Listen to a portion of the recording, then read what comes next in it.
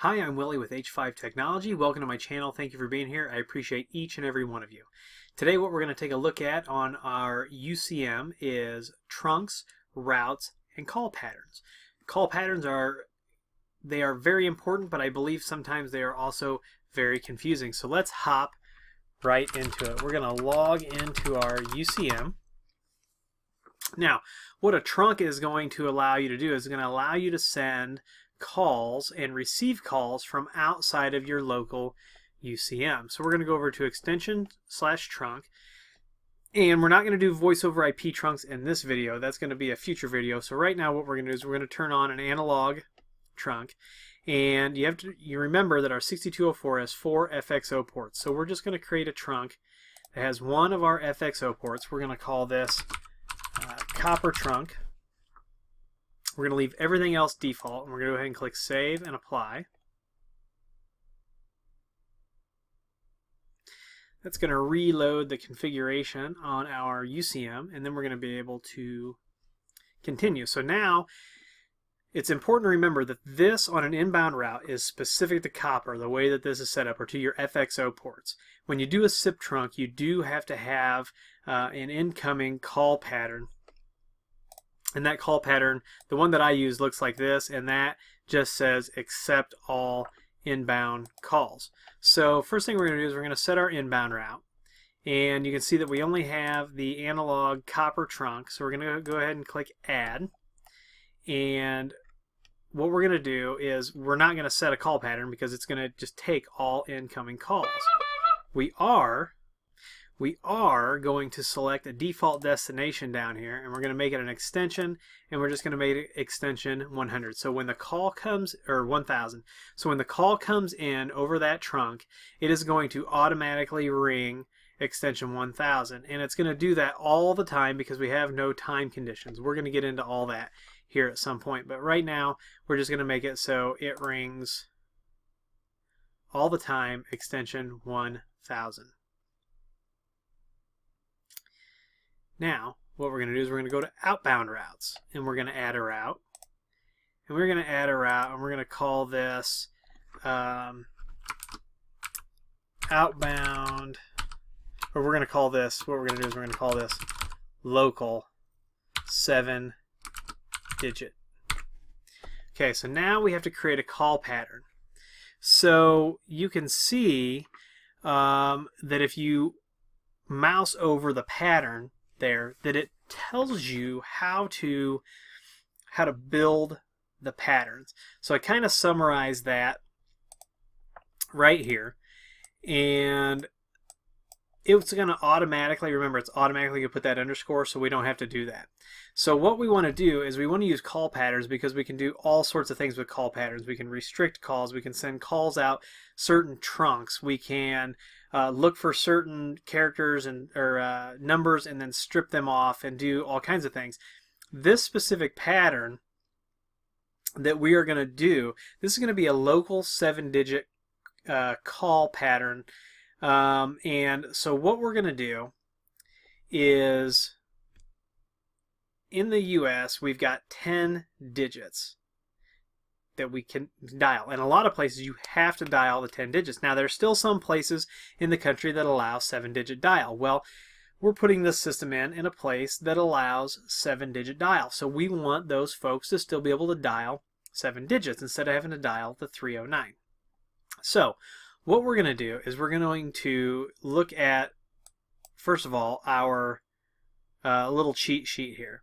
So in a call pattern, a dial pattern, the X represents any digit from 0 to 9. A Z represents any digit 1 to 9. An N represents any digit from 2 to 9. Period is a wild card that matches one or more characters, and an exclamation point is a wild card that matches 0 or more characters immediately. So here you can see this is a wild card that matches 0 or more characters from 0 to 9 immediately.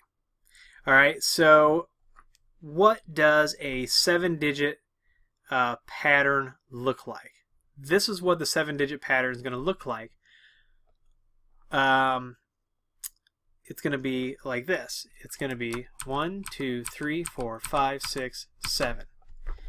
And that is going to be it. Now, I say that, but that's not really it. Well, it depends. Privilege level we're going to set to internal because that's where we have the privilege level on our phones or on our extensions set up. But down here, this is where we get to choose the trunk. So we select the trunk. Now, we can strip or we can prepend. So let's say that this is it, that the telephone company is only expecting 7 digits from us. We're going to click save and we're going to be done. We are going to have a pattern that matches 7 numbers, and we're going to automatically send that to the telephone company. They're going to know what to do with it. They are going to connect that call. But let's say that the telephone company actually is forcing 10-digit dialing, and you're in a certain area code. They're forcing that, but you never knew that, right? So you put this new system in, and you set up your awesome call pattern, and you're getting errors on your call. It's telling you got to dial 10 digits. How do you fix that? All right, so what we're going to do is we're going to edit this call pattern. We're going to come down here, and so let's say that this happens in the 309 area code, which is where I'm at. So let's say that my users are used to 7 digits, but the telephone company is actually making me dial 10. What I can do is I can prepend every call with 309. And so what's going to happen now is a user is going to pick up the phone. They're going to dial, 555-1212. The phone system, the UCM, when it sends it out to the telephone company, is actually going to prepend 309. So actually, let's use this as a real-world example. So right now, our mask, or our pattern, is set up as XXX, XXXX, which would match 446-0048, which is my office number, right? But if the telephone company is actually expecting to see 10 numbers come across, we're going to, in the system, we added that prepend. So what is going to happen is when it gets sent to the telephone company, it's going to prepend that 309 and then whatever digits you dial. So when that is dialed, it's actually going to send that to the telephone company. So that's how you can prepend those things. You can also strip if you have to. So you could set up a pattern where, and we'll do it real quick. So let's say that you want for anybody to dial 10 digits, which I guess could be considered long distance. Let's say that you want somebody to dial a number. So we're going to call this long distance. And our pattern is going to be, let's formulate our pattern here. So we're just going to do kind of a generic one. So we're just going to stick in just 10 X's. But if you want people to have to dial, let's say they have to dial 9 to do long distance, what we're going to do is we're going to do 9, and then we're going to do 10 X's. That's a 10-digit number. 1, 2, 3, 4, 5, 6, 7, 8, 9, 10.